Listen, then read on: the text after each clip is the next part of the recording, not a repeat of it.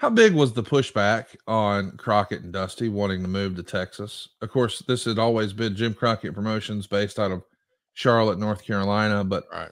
now we're hearing, well, no, these guys, they're going to go to Texas. And of course, since they just acquired Watts, I could see how some people would be receptive to that.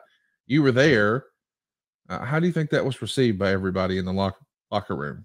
Not well, because you're on uncharted territory. It's a new deal. You know, change is an interesting thing. Change is not always negative, but it's perceived as such more often than not. So, you know, I was one of those guys that moved to Dallas. I went down there, and against my better judgment, I bought a house in Plano, a nice little pool, little 3-bedroom house by myself, coming off another divorce. My record's great. So we all had to buckle up.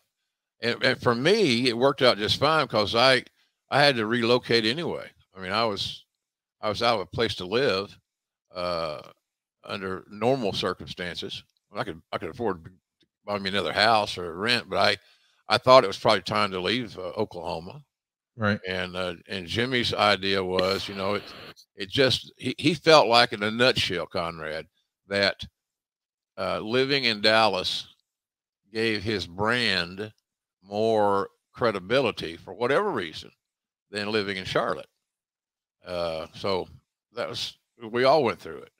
And, you know, he was on my ass daily, seemingly, to buy a house, And I bought a house. And when things changed again, just a few months later, then I had to sell and move to Atlanta. And when I sold my house in Dallas, or Plano more specifically, I lost my ass, and I didn't have the funds to suffer too many losses.